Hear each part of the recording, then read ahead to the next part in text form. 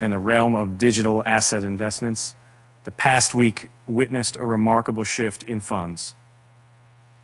According to a recent report from CoinShares, a prominent analytical portal, a total of nearly $21 million was withdrawn from various investment products linked to cryptocurrencies.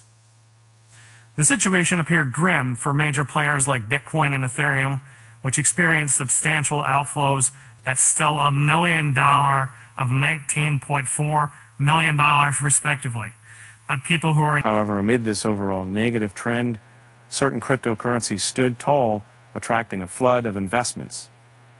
The star performers were investment products focused on Cardano and XRP, as the report have revealed that they collectively saw inflows exceeding $1 million. This unexpected success is even more impressive when compared to the bleak performance of major players. As things stand, both XRP and ADA boast positive year-to-date inflows, standing at $10 million and $6 million respectively. Additionally, Solana also attracted attention, witnessing an inflow surge of the 600,000 in the past week. The combined value of all inflows and outflows for Sol funds since the beginning of the year reached a significant $15 million.